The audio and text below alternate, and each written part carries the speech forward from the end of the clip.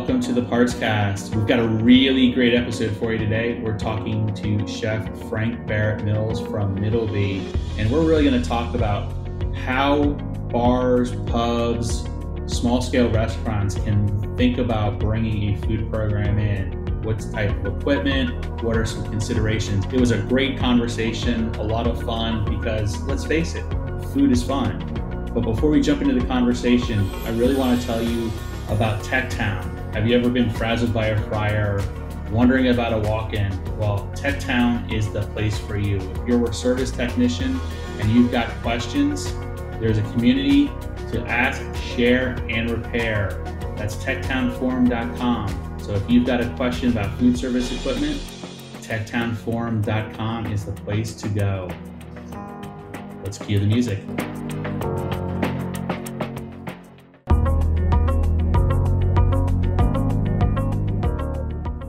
Welcome to the PartsCast, and today we're looking at changes occurring across bars and pubs and many smaller restaurants as a result of the pandemic. And really, we're looking at success by addition. For so long we've been talking about the real negative impacts that the pandemic has been having on food service. But, there are a lot of establishments out there that have been creative, have bringing new ways of thinking to adapt to what the pandemic has brought to the industry to ensure success today, but really also helping them set themselves up for the future. So joining us on the PartsCast is Chef Frank Barrett-Mills with Middleby. He's here to discuss those topics and more. So Frank, welcome to the PartsCast. Well, thank you, Eric. Appreciate it. It's great to be here. And yeah, the restaurant industry, bars and pubs have really taken a beating. Yeah, as we've discussed in prior conversations, food is a comfort. Food is a socializer. Food is the like sun for our soul when it comes to nourishment. So finding ways to help these establishments be successful in the future really is a benefit. It's a benefit for all of us. So really, before we dive into the conversation, for our listeners who haven't met you, seen your videos, run across you at an event trade show, read your blog, Hot Chef 911, can you tell us a little bit about yourself? Sure. Well, my name is synonymous with culinary pyrotechnics. I've been in the industry for about 50 years now. If you're able to go to my website, it will document where I've been, what I've done. But basically, I've been producing love in the shape of food for a long time. With Middleby and previous to that, Standex, been supplying food as a manufacturer chef. Have worked with Mercy Chefs for many years. And if you're not familiar with Mercy Chefs, look it up on the internet. It's a group that runs into disasters while everybody is running the other way. We've served over 4.5 million meals to disasters in the last 4 years. And we produce a great meal for folks that really need food and, more importantly, need a soul warmer. And we have been very successful with it.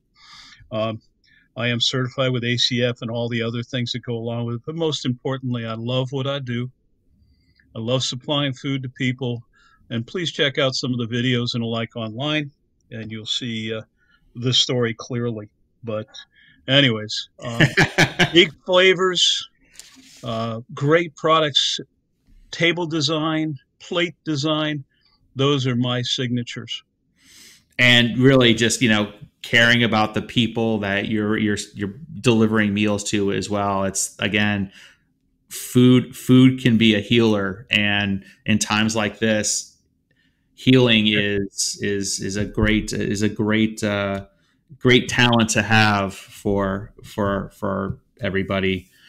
So again, welcome to the PartsCast, and I want this to be a positive conversation. We talk a lot about the pandemic. We're 7 months in. Uncertainty is still sort of the guiding principle with everything, as we see, cities and states opening, closing, and with part of that, when we talk about food service, restaurants always seem to be the headliner in conversations around food service, but bars and pubs, are equally important to our social well-being, our social nature as individuals, if only to go, have a quick conversation with a friend or watch a sporting event.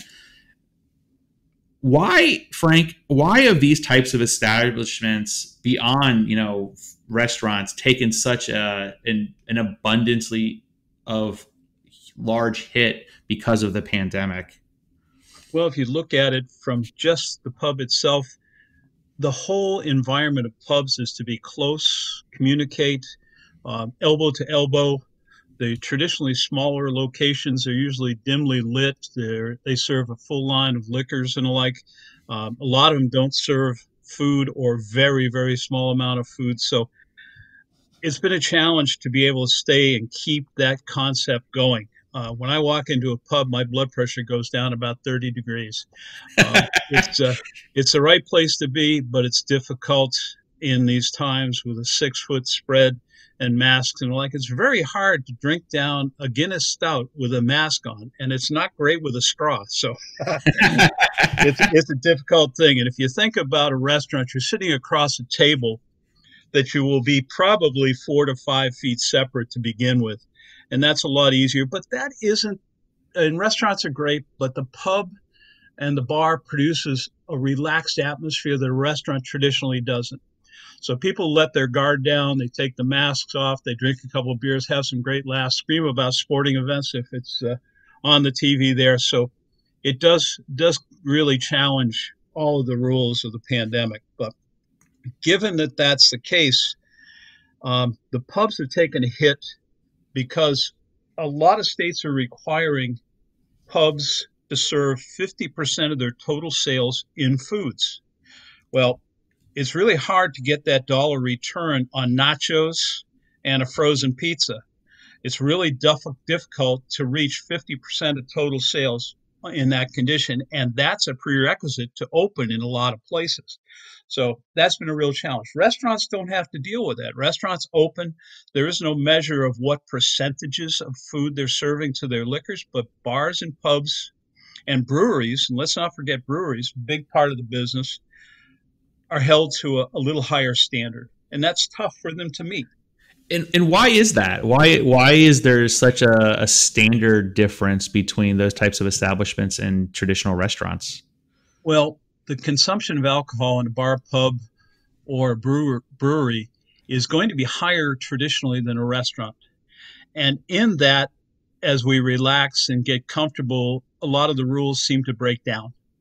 And I'm not saying being drunk in any means, but just 3 or 4 drinks relaxes you to the point where you have a tendency to drop your guard somewhat. In restaurants, it's a more formal situation. You have a table between you. When you sit at a pub, at a bar, you're elbow to elbow within inches of the next person who you may not know or you may know, could be great friends, but you have no idea what the carrier situation is. But in restaurants, it's a lot more separative than the pub, the bar, or the brewery. So I think that's the measure of it.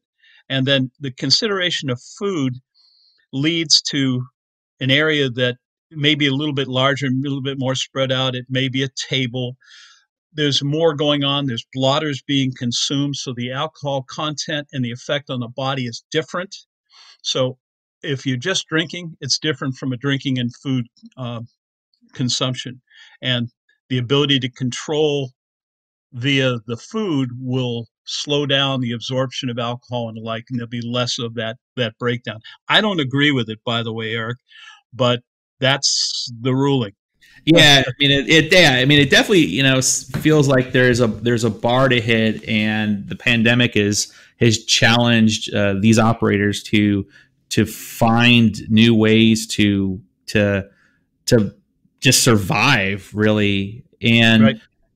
When we think about having to have 50% of your revenue come from food, what types of changes can these establishments make to redefine or, hit those checkpoints in the near term, but also, as we talked about at the beginning, create a potentially bigger success, moving forward as restrictions relax a little bit, or we get back to whatever we establish as life post-pandemic.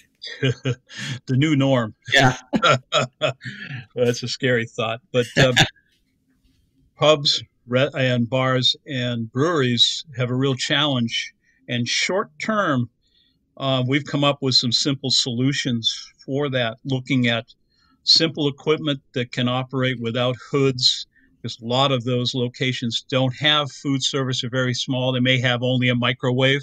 Mm-hmm. So short term, to respond to the ability to deliver food in simple form with simple purchases of equipment, and actually doing shopping at supermarkets, or it could be a restaurant depot, but not hooking up with a major supplier at this point until they're ready to do that. And the ready to do that point would be when their sales are starting to boom. You understand, there's a curve here. They're going to start offering food, and it's going to take a while to catch on, and it's going to be slow, and they don't want a case of this, a case of that. We found that a lot of bars that start up go to supermarkets to buy their food products, 1 or 2 cans of this, 1 or 2 pounds of that, and they can get away with in the startup. So anyways, back to the challenges, equipment. And I'll give you an idea of what we put together. And I have 36 videos coming up online Monday with Middleby through the APW Baker's Pride and Star Holdings Group.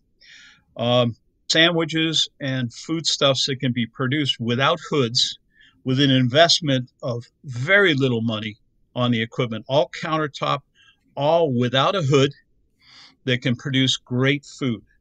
And the piece of equipment we chose were a panini grill, sandwich grill, a waffle iron. People say waffle iron. You'd be surprised how much stuff you can produce on a waffle iron. Some of the best churros known to man come out of waffle iron. Stuffed waffles with pizza makings, a Philly steak waffle.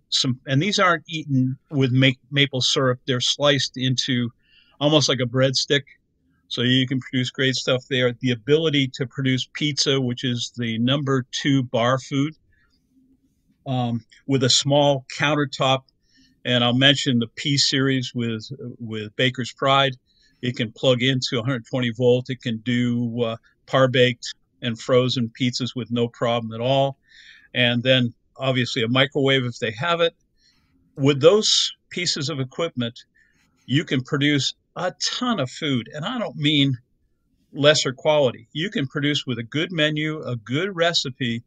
I mean, the sandwiches you're going to see produced in a lot of the recipes and videos that are going up Monday are sandwich based. There are some that are, chicken kebabs and some pates and stuff, but the majority of them are really simple, great quality, bar quality sandwiches that are produced great on the panini grill and sandwich grill.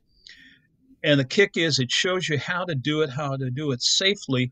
And more importantly, we eat with our eyes, our nose, our hands. We feel in so many different senses what food's all about. This teaches you how to dress a plate simply to produce a real bang to your customer, and the flavors, as I said, culinary pyrotechnics. That's my game. Well, and the flavors are huge. And what I really love about it, there's not a fryer involved. So when we think about not a fryer at all. We're always thinking about, it's French fries, it's cheese sticks, it's chicken wings. This is food, and if we've learned anything in the data these last number of months, sandwiches are a real top selling item. So you talked a little bit about the some of the types of sandwiches. What else do you have coming from a recipe perspective that I think listeners can get excited about? And I also want to clarify, Monday is October 19th. So for everybody listening, This podcast will probably go up after that. So when you hear it, run to the site and see Chef Frank and all the food pyrotechnics he's bringing to life. Well, we've got desserts in any one of the pieces of equipment, doing brownies on waffle irons. Coming into the holidays, there's nothing better than a stuffing waffle dressed with sliced turkey, and it can be bought in the deli. And making a sandwich from that is unbelievable. So you get your stuffing, you get your turkey, you get your gravy, and a little cranberry sauce in there, and you've got a meal there. And it can be eaten by hand. And that's the thing. It's about all the touch, feel, smell, and these are really important. Right now, people want to get down to the basics. I mean, and no offense to French cuisine, but I wouldn't want to be a restaurant in French cuisine right now, because people want reasonably priced, fresh, produced on site, not frozen. And no offense to frozen products. Everybody has to use them from time to time, but all of the recipes we're producing can be purchased in your local farm stand or your local supermarket and bought in small quantities and be delivered fresh and crisp. And it's so important. The flavors are outrageous. I mean, how much better than a freshly grilled, uh, thin sliced steak with real cheese on it and sauteed onions as a Philly cheesesteak produced in your location on a panini machine? I mean, these are simple things. And the tricks that we talk about are really important to add to the flavor. And as I said, plate decoration is so important. Good pickles, good olives, using kale, using from the deli coleslaws, colorful coleslaws, using other products that are already made but are fresh. They're not frozen, and they add so much. Adding coleslaw to a Reuben on the griddle on a panini machine, and dressing it correctly with the right kind of mustard, and more importantly, buying good bread. Yep. And as you see these videos, you'll note that every one of them starts with bread is the center of this. That is the star.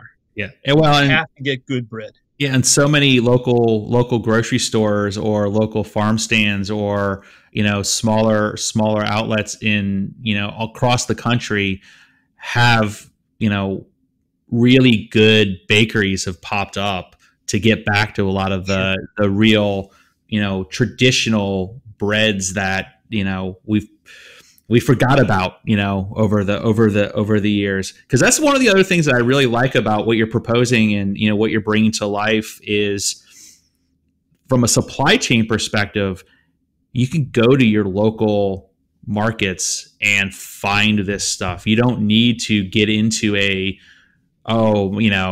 you've got your US Foods or your Cisco truck or your GFS truck pulling up every morning. It's really about, all right, I got to go and get to the grocery store because this is what I'm going to make today. Here's the 5 menu items that I want to put on the menu, because it also creates a variability that a lot of places don't normally take into account. They get locked into a menu. So again, you can bring people back in because it's like, what are we cooking today? It pulls them back in, definitely. And some of the most exciting times for me have been in the morning, very early, to walk into either a farmer's market or into a supply house and picking the products I want to serve that day and seeing what's available and what's fresh. And you do that, you go back, and one of your folks there, you tell them what you got, you print up the menu for the day quickly, you get it online quickly. People look for new, fast, good quality food. And that's one way to do it. When you can say, I bought the lettuce from Henry's farm, and I bought the pork from wherever. Yep. You're showing the support of local businesses, which has been forgotten for a long time. And no offense to Cisco and US Foods and CNS, they've supported me over the years. But it's not about buying case lots of canned product. It's about buying separate quality ingredients, producing quality products locally purchased that supports the market that you're in. And I can't tell you how important that is and how many people appreciate that. And the suppliers, how they take great care of you knowing you're doing that. So, partnerships, talking to farms in your area. And the only caveat to that is just making sure that they're certified, they can supply products to you that are safe. Yeah, no, and I think that's one of the things too that, as a country, we've gotten so used to having everything available year round. I love this idea of being able to say, if I'm in the Midwest, there's a growing season. It really brings back some of the seasonality of Sure. what foods could be, should be, which then reinforces the freshness and the locality of it.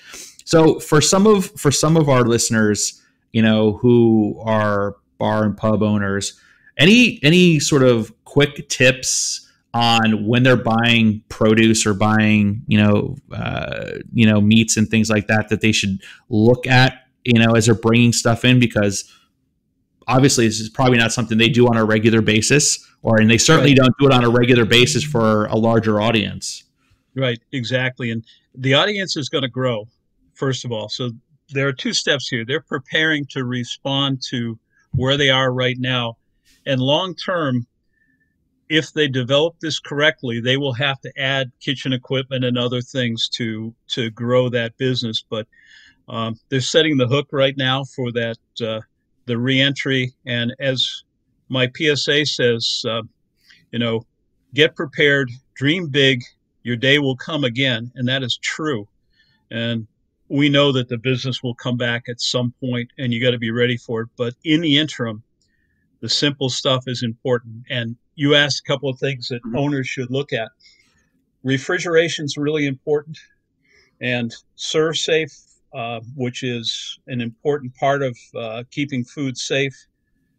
Hazard analysis, critical control points, which is deep for most pub people. I won't get into that. Bottom line is everything has to be below 41 degrees or above 165, and to hold 135 or above. But hopefully the pubs are not thinking about, and the bars and the breweries are not thinking about holding. They're producing immediate food to be delivered quickly to their customers, which gives it the freshest, best flavors. So refrigeration is one of the important things. Secondarily is the the ability to sanitize and make sure your production areas are safe for doing what you're trying to do. And that's something that is new for bars and restaurants, I should say pubs and breweries. They know how to handle uh, their heads for beer, and they know how to handle glassware and the like. But a production site for food has to be sanitized, and there are rules that have to be followed. And they're not rules for the fun of it. They're rules to protect their customers and also their employees. Simple training is utmost important because you may have servers who are going to be pressed into doing food in a situation where you've never done it before. So they'll fall back on, well, this is the way I do it at home. Put the brakes on, guys. This is not about serving your kids a peanut butter sandwich. This is about serving products that have to be refrigerated correctly, brought to correct temperatures, and have to be served not on a white plate. Thank you very much. Here's a Wonder Bread sandwich. And no offense to Wonder Bread because I grew up on it, but there has to be more, and that is a learning curve that videos like mine, and there is access to me through my blog, and we help whomever calls, whoever sends information, we'll help you, and there's no charge for that service. Um, we're paying back for 50 years of great success. So, and I've got 27 chefs around the country, 7 of which work directly with me often, that will help me to answer questions. So I've got bodies all over the place, and we can help you. But that's what the blog is there for. But training, food safety, and refrigeration are probably the top 3 things that I'd want to talk to pubs, bars, and breweries. And when I say refrigeration, it can't be in the same cooler as any raw products. You can't put a pound of hamburger right next to something you're not going to cook. So those you have to think about those, and there are rules. If you go on to the NRA ServSafe site, it will show you how to stack your cooler, to show you what products are at the top and what are at the bottom. And so following those rules or asking someone. And, most of the restaurants know it. And if you have a relationship with a restaurant, ask one of them because they've had to follow it. And you're new in the game. You're newbies. Yeah, and so you talked about ServSafe. Can you explain a little bit more about that program and Sure. your role in it? Because I know you've got you're an active participant. Right. Oh, definitely. ServSafe is an adjunct to a HACCP program. And let me talk about ServSafe first, and then I'll get into HACCP. ServSafe is NRA's program on food safety. And you take a test after a study for operators, meaning the wait staff in the restaurant. There are operator tests and there are manager tests for the managers and alike of the restaurant. There's two different levels. And there is no cost at this time due to the pandemic with NRA. You can take these exams. There's a primer for the operators, the employees for producing food and talk about safety, and you get a operator certificate. And for the managers, it's a far more intense program. Talks about food safety, talks about receiving of products, correct temperatures, employee clothing. It's pretty intense. So those are available right now online at no charge. Food safety, because of, and I hate to say this, the food sources today are more challenged than they've ever been. And with FDA and the inspectors going through the same thing that everybody else is going through, less employees, less inspections, the quality of the food may well be going down, or the weaknesses of the suppliers handling the products correctly as they're going through the same labor problems you are. So a guy that was sweeping the floor may now be handling stocking the walk-ins. So you got to be careful. And knowing your suppliers, and there's a whole list of things that the managers are held accountable for, receiving products. If you have a delivery, the delivery guy doesn't go into your walk-in cooler with his two-wheeler. You don't know where it's been. You don't know where his shoes have been. So there's a lot of rules and regulations for handling. But if you're going to the supermarket and buying your product and then bringing it into your restaurant, you've got control of it. So ServSafe is one thing, and the ability to make sure that your employees understand, if they're not feeling well, there's certain things that they should do and not do. Your management needs to know when they're producing a product. Let's say they're making tuna salad. There's a process for that. You can't walk away from a product and leave it on a counter for 20 minutes, go take cash, serve a couple of drinks, whatever, and then come back and make it. Can't do it. Everybody wears gloves. If you're in production, you're wearing an apron. When you go away from the site, you pull your gloves, you put new gloves on. There's requirements for washing hands and the like. All those things are important in food service delivery. So it's not about opening a can, grabbing a Wonder Bread, and making a sandwich. So that's ServSafe, and it's not there to scare you. I don't mean to make it sound so oppressive, but the rules are pretty sensitive. They're mostly consistent with what we believe in. It's just stating it. And so ServSafe is really important in following the rules. And then you go over to HACCP, and as you folks get in the pubs, bars, and breweries get more and more into food service, HACCP is the abbreviation for Hazard Analysis Critical Control Points. And what that means basically is from the field, wherever that field is, to where that product is supplied, to where it's delivered to a wholesaler, or however it gets to you, from the wholesaler to your walk-in, from your walk-in to your production, and from production to your customer, there are control points that have to be followed. And HACCP plans are fairly expensive to do. In high volume locations, you have to do them. Mm-hmm. You have to have a certified HACCP person to do it for you. And again, on my website, you can always contact me. I'm certified as a trainer and a proctor for NRA, and I'm certified by the FDA and HACCP designs. So we can give you at least directions on it. I can't say I can do your programs for you, but I can direct you on where to go. We Yeah. do it, but anyways, Well, so yeah. I mean, I that's think the basis of Serve Safe and HACCP. yeah, and the serve safe piece is really critical because for a lot of bars and pubs who are used to, serving, drinks and beer and things like that, this move into adopting food service Sure. Right. is a new world. Like they've got to start to think about. So like you mentioned earlier, it's not about serving a meal at home. You're Yep. now opening up to a larger audience, that ability. And so when we Yeah. think about the equipment and new people working, the equipment that you talked about, I'm guessing is pretty easy to use. Very simple. Most of them are knob controlled. They are not touchscreen controlled, so there's no programming and alike. And most of the equipment has a cookbook with it, and we will have cookbooks up also for simple menus and alike on the Middleby, APW, Bakers, and Star websites. So you'll be able to tap into some good information. And, you know, as I said, the videos are coming out with well over 30 recipes, and we're not stopping there.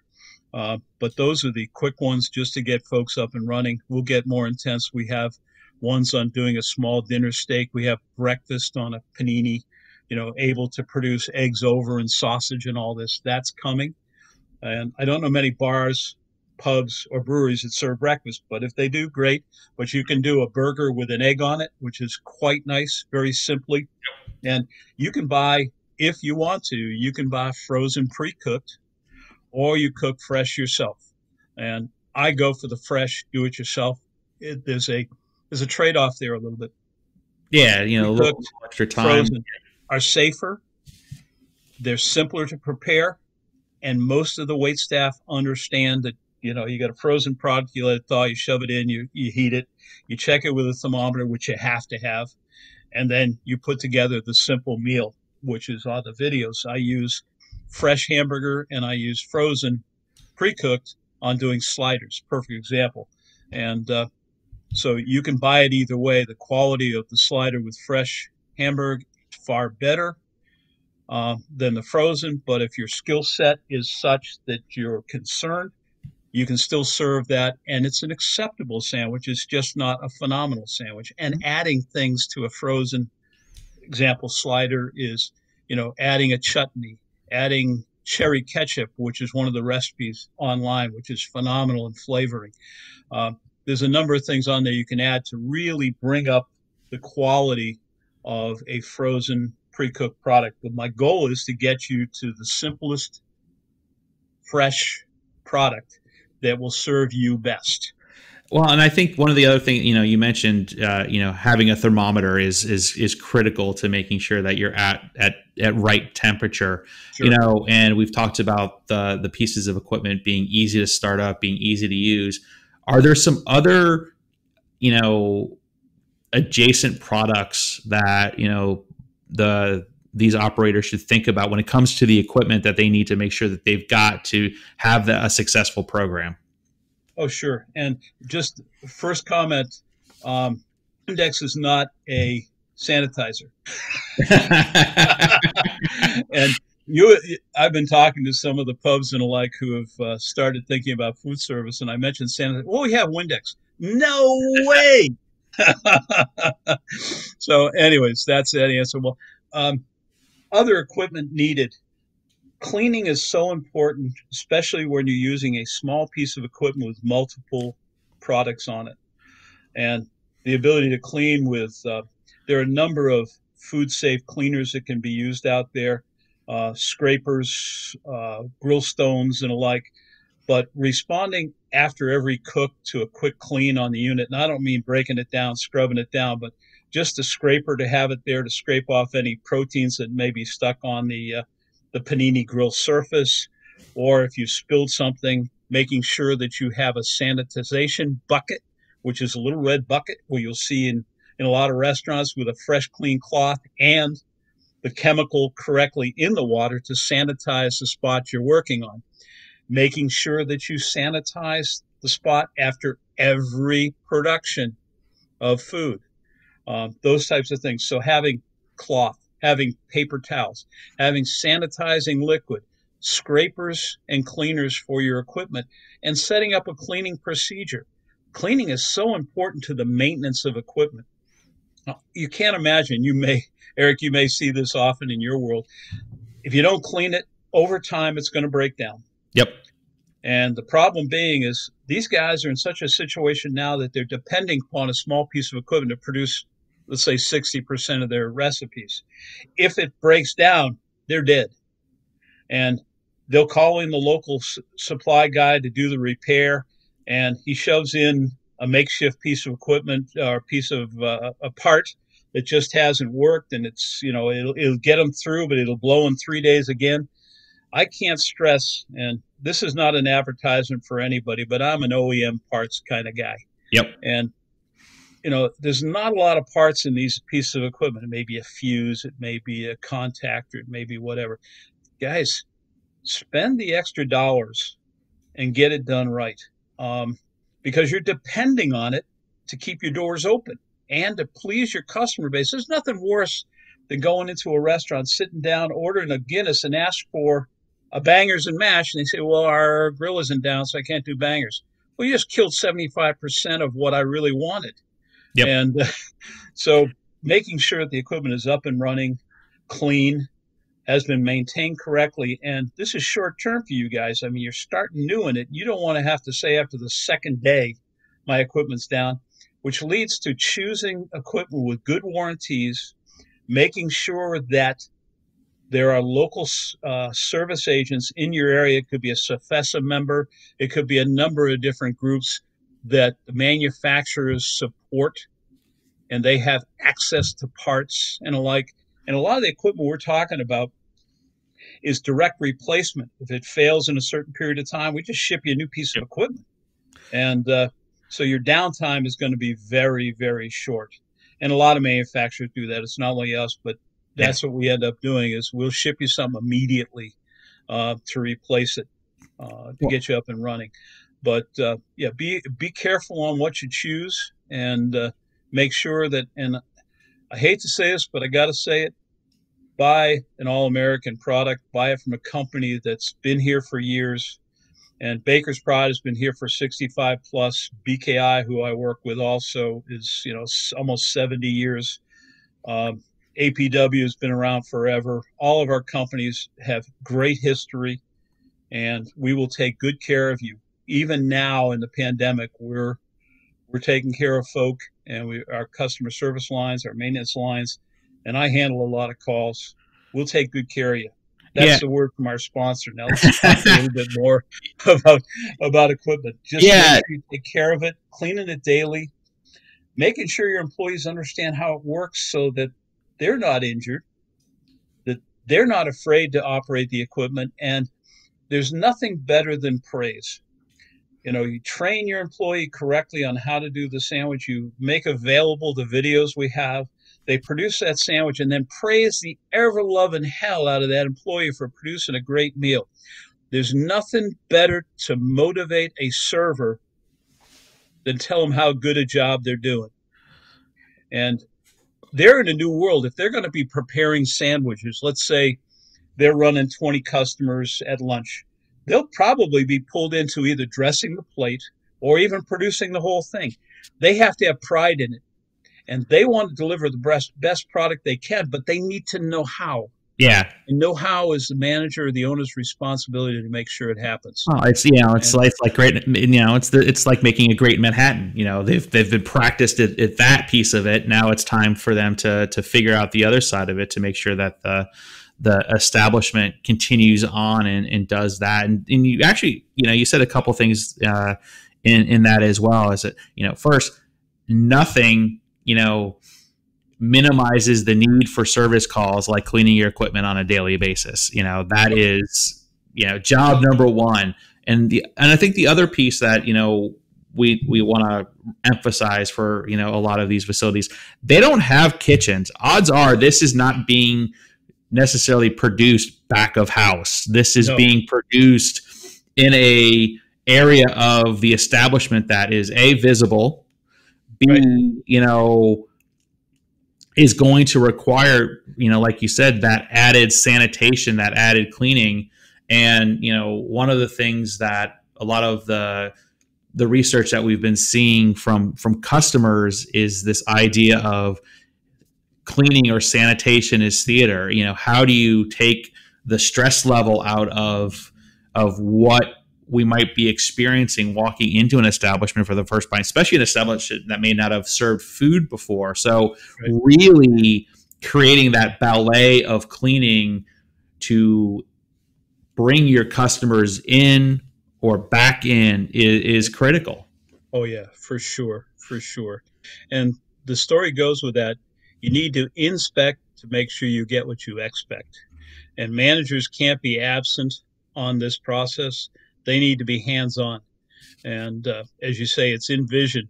I mean, some of the best restaurants I go to are grills. You actually can see the food being produced, and there's an excitement to that.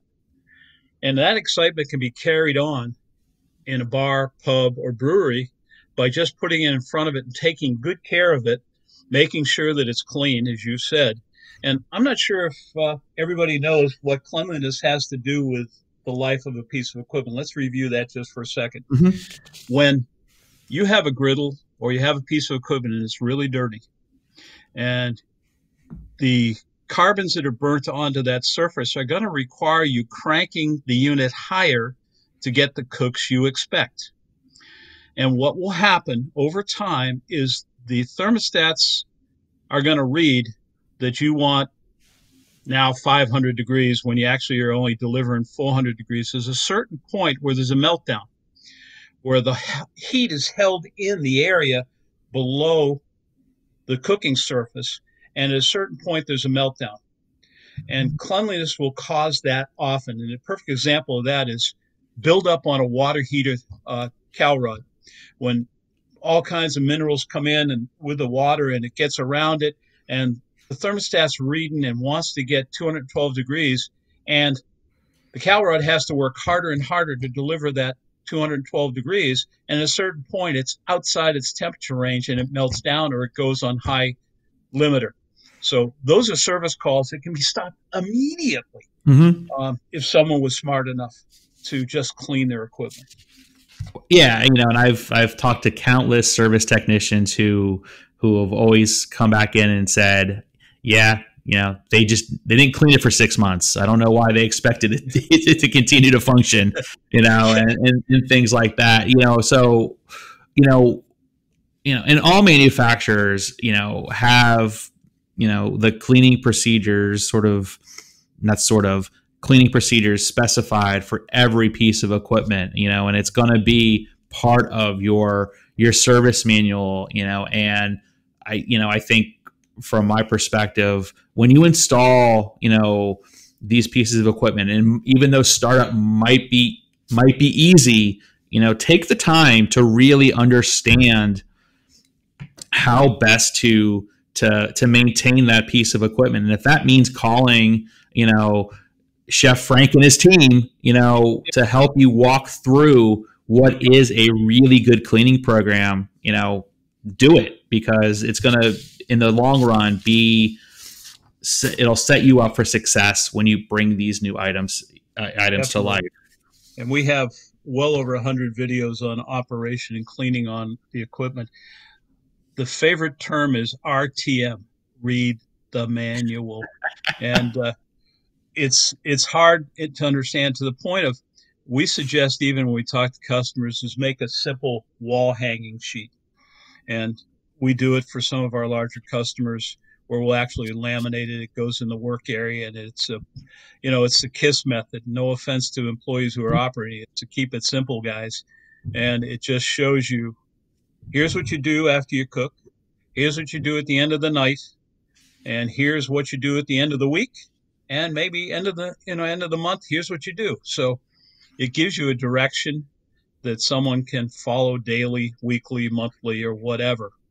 And it's not that people don't want to do it; they just get busy doing other things. And Yep. most of the employees are consumers in the end, and they know that they would not consume foods produced on a dirty piece of equipment. You just have to bring that to light to them. You have to respond to their position, which is your consumers like our customers are. Would you accept from there? Don't attack the employee, attack the problem. And once you get over that, I'm not saying to Judy, crying out loud, you cooked it on that? What are you, dumb? No, that's not the way it works. No, it's not. Judy, would you want something from that griddle?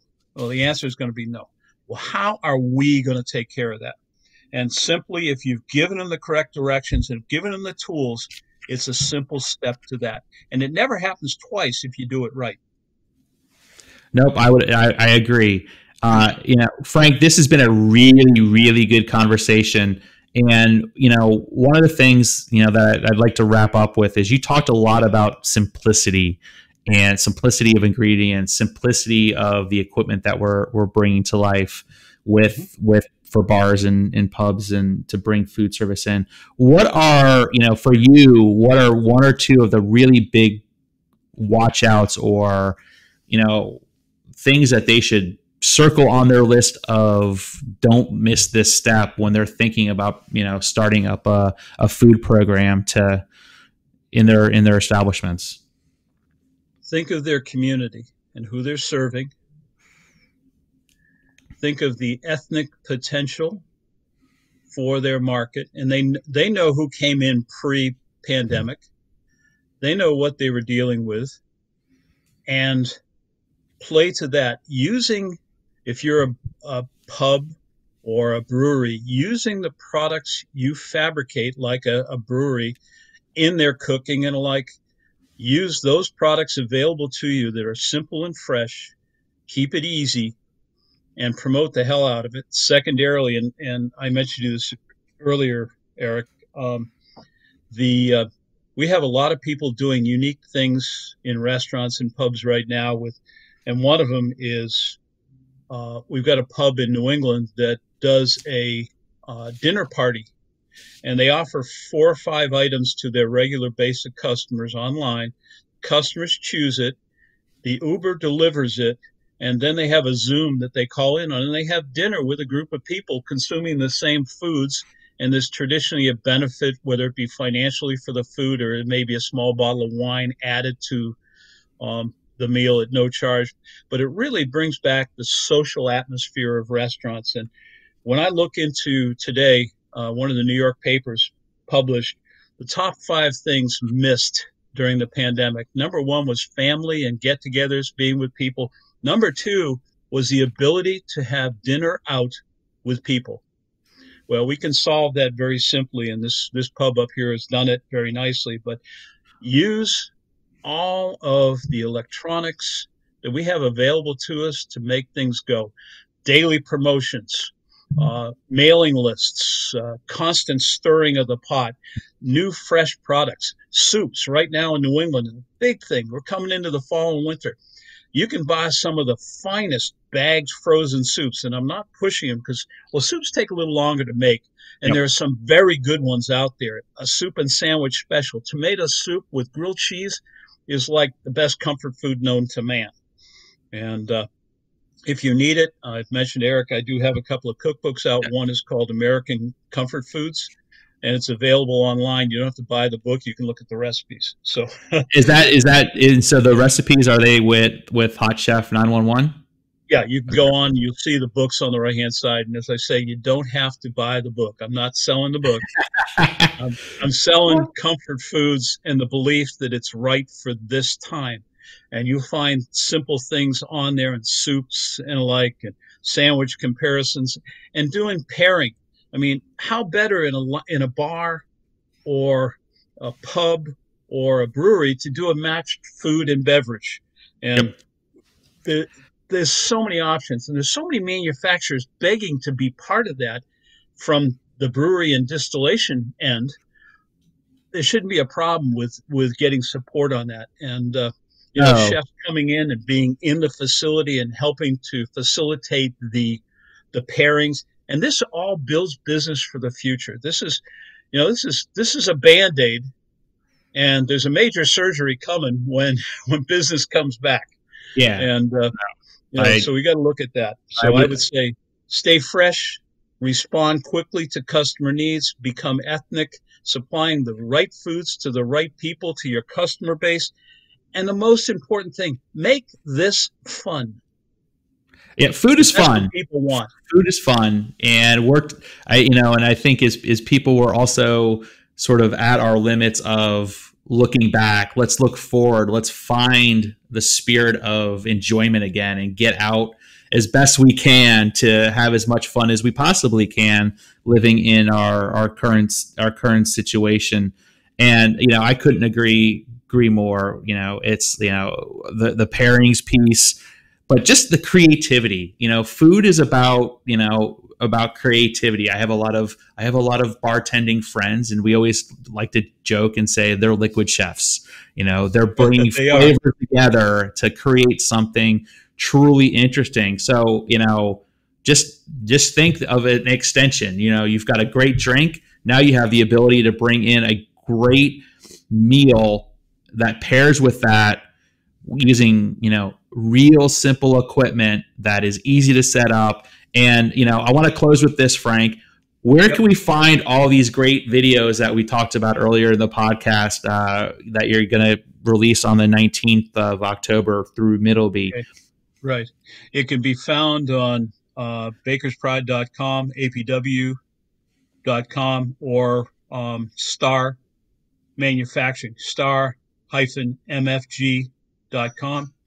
And those will be the recipes. There'll be a number of other products on there.